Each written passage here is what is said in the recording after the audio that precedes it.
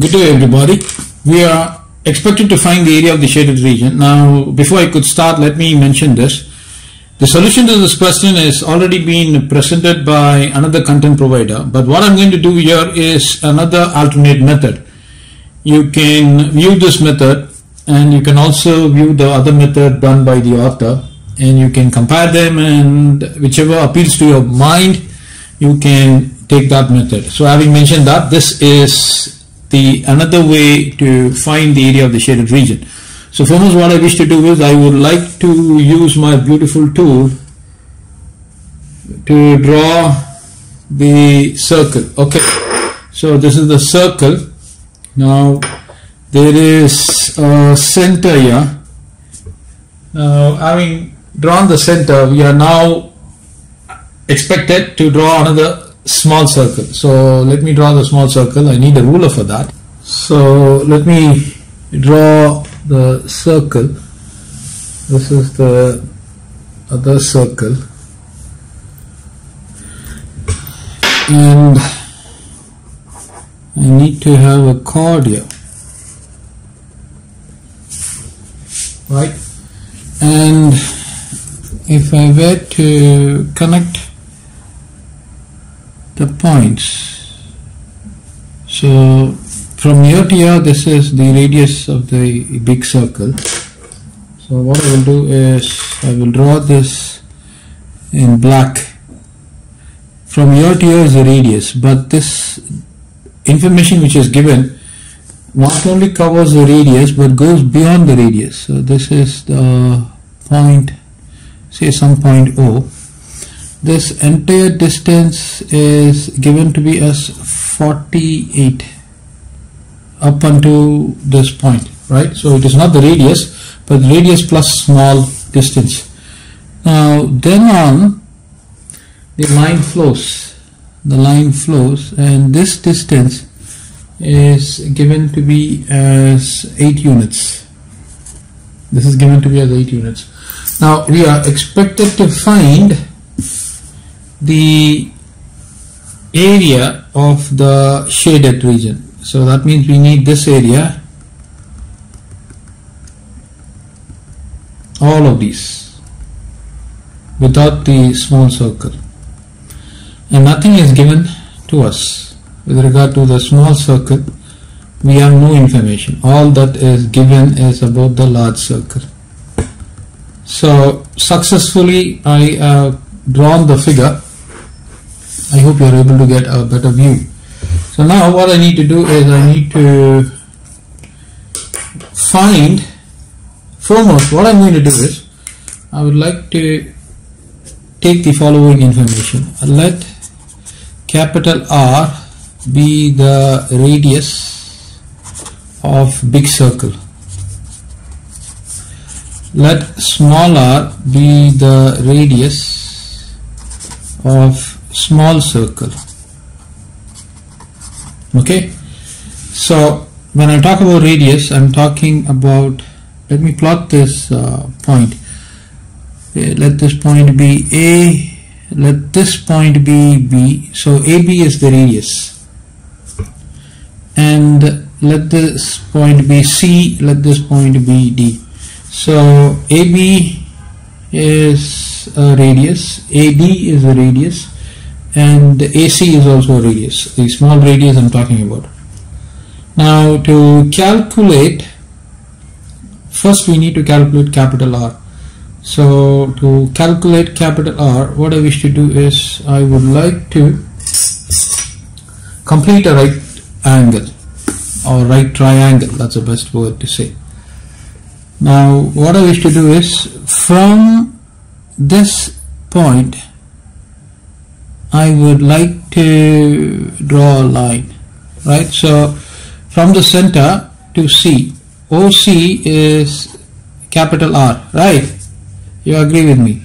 Now AC is small r, right? Now I am going to be connecting A with B. So if I connect A with B, let me make the connection. I'm going to dot it up. Okay, dot Okay, I have dotted that point. Now I know in fact AB is a radius, small r. Now this is equal to AB, but we need, for the Pythagoras, we need OA. We need this. So how am I going to get OA? Now clearly, if I were to take, say for example, this to be as some E, OE is equal to capital R, right? OE, this entire length is capital R. Now to get OA, what I need to do is, let me write that down. OA is equal to, from capital R, from this entire length, I need to subtract EA. So if I were to do that, this is going to be capital R minus 8 units, which is going to give me OA. Probably this would be the all important part that you would have to find. Now once you find this out, the entire question is simple. Now what I wish to do is, I would like to utilize the Pythagoras theorem. Now to find the radius of the large circle, that is going to be equal to 48, this distance. Now what is 48? 48 is nothing but BF. BF is 48 units. So do not misunderstand OF to be 48, because if OF is known, clearly we can solve the question. But we are not given OF, but we are given BF. So from this point on the small circle to capital F is 48 units. So to get capital R, I need to add this, and AB is small r. I have taken let R be the radius of the circle. So in this case, AB is going to be equal to small r. So capital R is equal to 48 plus this distance, small r, plus EA.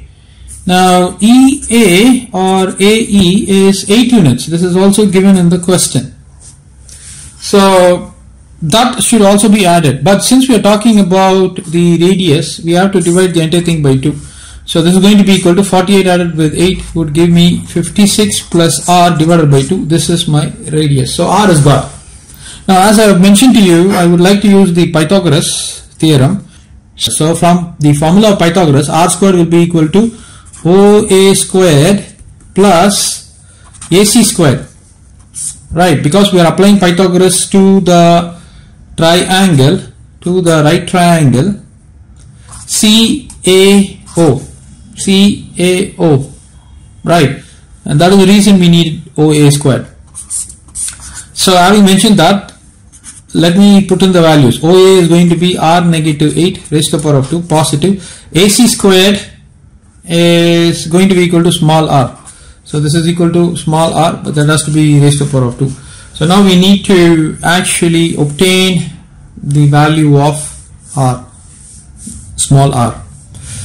So for that, let me substitute, or I should say let me expand the values first. So this is going to be r squared plus 8 squared is 64 negative 16r positive r squared. On the right hand side, on the left hand side, you got another r squared. So if I were to take away this r squared and this r squared, I would be left with r squared negative 16r positive 64 is equal to 0. Right, this is capital R. Right, so r squared negative 16r positive 64 is equal to 0. But what is my r? My r is equal to 1 over 2 times 56 plus r. Take this value and substitute it here. So that means r squared negative 16 times of 56 plus r divided by 2 positive 64 is equal to 0. 2 divides here 8 times. So this is r squared negative 8 of 56 plus r plus 64 is equal to 0. This is nothing but r squared. 6 8s are 48, 4 5 8s are 40, 41, 42, 43, 44, and negative 8 r and positive 64 is equal to 0. This is what you are getting. So what I wish to do is from 4, 4, 8, I would have to take away positive 64. This is 4, this is 8 and 3. So I get r squared, negative 8r, negative 384 is equal to 0. So this is a quadratic in r. We can utilize quadratic formula. So 8 plus or minus root of 64, negative negative positive, 4 times 3, 84 divided by 2. So 4 4s are 16, 1, 32, 33 and 3. 4 3s are 12, 13, 14, 15 added with 64. So this is going to be 10, 1.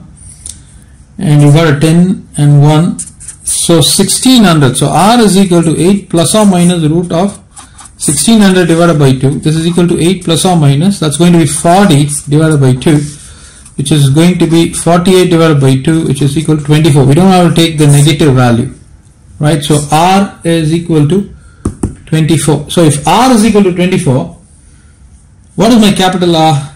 Therefore, capital R is nothing but 56 plus r divided by 2, which is equal to 24, 56 plus 24 divided by 2, which is nothing but 6 added with 4 is 10, 7, 8 divided by 2, which is equal to 40. So capital R is equal to 40 units. So we are expected to find the area of the shaded part, right? So first you want to find the area of the big circle. So area of large or big, whatever you want, you name it, is equal to pi r squared, which is nothing but pi. My r is 40 units. 40 units, that's squared, 1600 pi. So area of small circle is equal to pi r squared. Now r is equal to 24. So 24 squared times pi. But we don't need the total area for the small circle, right? So we need only the area of the semicircle. So area of the semicircle is going to be equal to half times area of the small circle. That's going to be 1 over 2 times. Area of the small circle is 576 pi units. That's going to be 2 and 8 to the 16, 1, 8, 288 pi. So therefore the area of the shaded region, is equal to area of the large circle minus area of the semicircle, right? So area of the large circle is 1600 pi, area of the semicircle is 288 pi. So 1600, 288 pi, 10, 2, 9, 1, 5, 3, 1, 3, 1, 2. So that's equal to 1312 pi square units. So this is the answer. Thank you everybody. Enjoy your night.